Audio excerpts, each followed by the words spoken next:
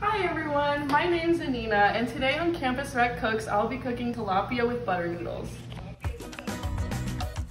Alright, so to get this started, we want to get a pot and fill it up with hot water halfway, and you want to put it on high heat. While the water is boiling, I'm going to start working on the tilapia. So just crack 1 egg, which is enough for 2 fillets of tilapia, and just scramble it in the bowl. So then you grab the piece of tilapia and roll it in it. So then when you put the breadcrumbs on it, it'll stick easier. Also, I used Panko breadcrumbs, which are like crispier, on the fish, which I prefer to regular breadcrumbs. Then you're going to grab a pan, put it on medium heat with some olive oil. While that's warming up, I grabbed angel hair noodles and I put it in the boiling water.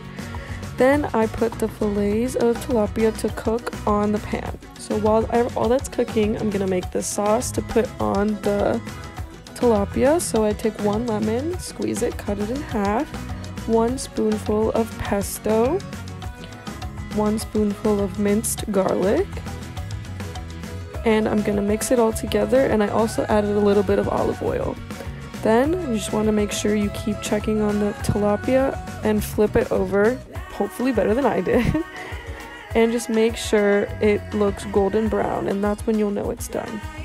While that's done, you want to strain your noodles and put some butter in the pot. You put the noodles back in and just make sure the butter gets all over it, and I like to put Italian seasoning in there just to add a little bit of flavor to it.